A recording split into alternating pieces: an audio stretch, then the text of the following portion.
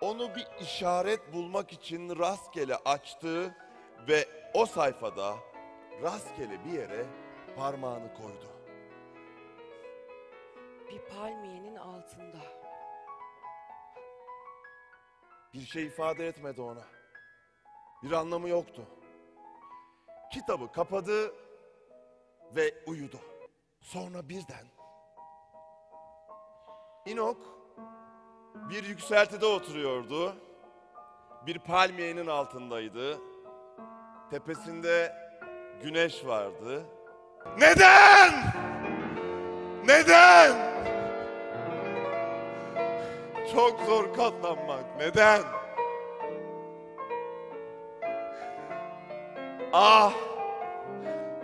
Ulu Tanrım. Yüce kurtarıcı.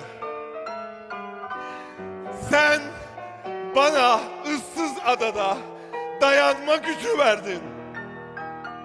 Ne olur bu yalnızlığıma da dayanma gücü ver.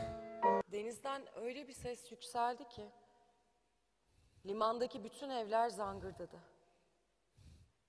İnok uyandı, kalktı ve kollarını açarak bütün gücüyle Bir gemi, kurtuldum, bir gemi diye bağırdı. Sonra sırt üstü düştü ve bir daha da konuşmadı.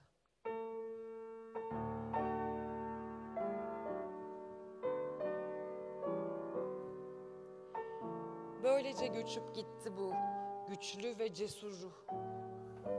O küçük liman kentinin gördüğü en görkemli cenaze oldu onun toprağa verilişi.